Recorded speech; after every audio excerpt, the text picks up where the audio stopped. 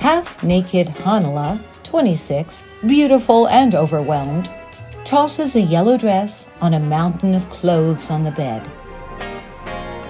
She takes a pill with wine and snorts a fat line of cocaine off a mirror. The producers I know will be gone by the time we get there. What the hell takes you so long? The real question is, what was I thinking in all those dressing rooms? She touches up her mascara, puts on a Christmas hat, and sneezes, smudges. Beverly Hills A.A. Elegant, well-behaved people mingle at a Christmas party. Industry parties, breeding ground for less-thanism, lost potential. How can I carry on a conversation when I'm busy talking to myself? And why am I never hungry when the food's free? Hi, how are you doing? Why, what have you heard? Drunk Hanala addresses an actress. You're not on Falcon Crest, as you claim. I know, because I watch that show and I happen to be an actress. So, I know.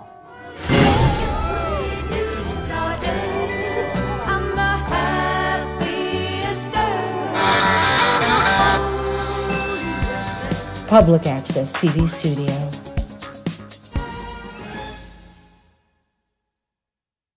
Turns out it was an Alcoholics Anonymous Christmas party. So how does a nice Jewish girl from Canada become a California cokehead?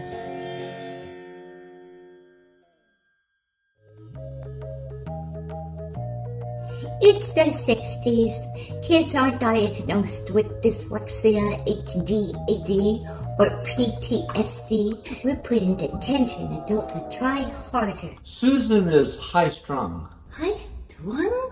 Like high class? I suggest speech therapy for the problem she has with S. S? Is that problem? Feh. Too much for shit on the TV. She doesn't try hard enough. I don't know what to think. I'll try to think the way they think on TV. Billy May, go fetch this man $5,000. Eating with the prisoners is absolutely forbidden. Now report to my office. You stare all day and night at that pacoct on the screen. It could ruin your eyes and society too. I'm going to kill the TV so you can watch your stupid shows. They're not stupid. Stay tuned for the Flying Nun right after Batman. Felix raises the hammer and towers over little Hanala. She falls back on the couch and kicks him in the gut. On TV, zap, pow, oi. Tell me who's right, me or this idiot? Let her do her homework. It made you pay the man to fix it. Shut up. Nobody shuts up. Don't make me come out there. Mommy and Daddy aren't usually home at the same time. They're out working hard, so one day they can send me to therapy where I can talk about how they were never there.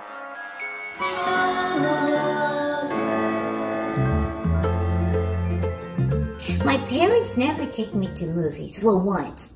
They said we were going to a cartoon. So I got really excited. But when we got to the theater, I found that it was a war flick called Cartoon. What? Where they cut off a finger. Did I feel like an idiot?